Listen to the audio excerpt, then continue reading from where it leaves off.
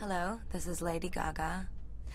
I was very excited to be working with Beyoncé again on the telephone video. We had an amazing time working together on her video, and it just sort of works out because we both like women. Well, there's certainly always a hidden message in my music videos, but I would say most predominantly that I'm always trying to convolute everyone's idea of what a pop music video should be.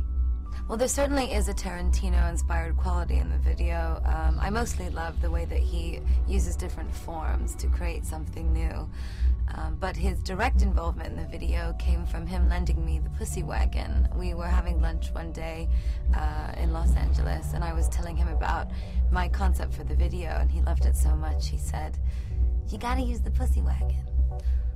Well, there was this really amazing quality in Paparazzi where it kind of had this pure pop music video quality, but at the same time it was a little bit of a commentary on fame culture, and in its own way, even at certain points working with Jonas really achieved this genuine high art quality in the way that it was shot. And I wanted to do the same thing with this video, take a decidedly pop song, which on the surface has a quite shallow meaning, and turn it into something deeper. The idea that America is full of young people that are inundated with information and technology, and turn it into something that was more of a commentary on the kind of country that we are.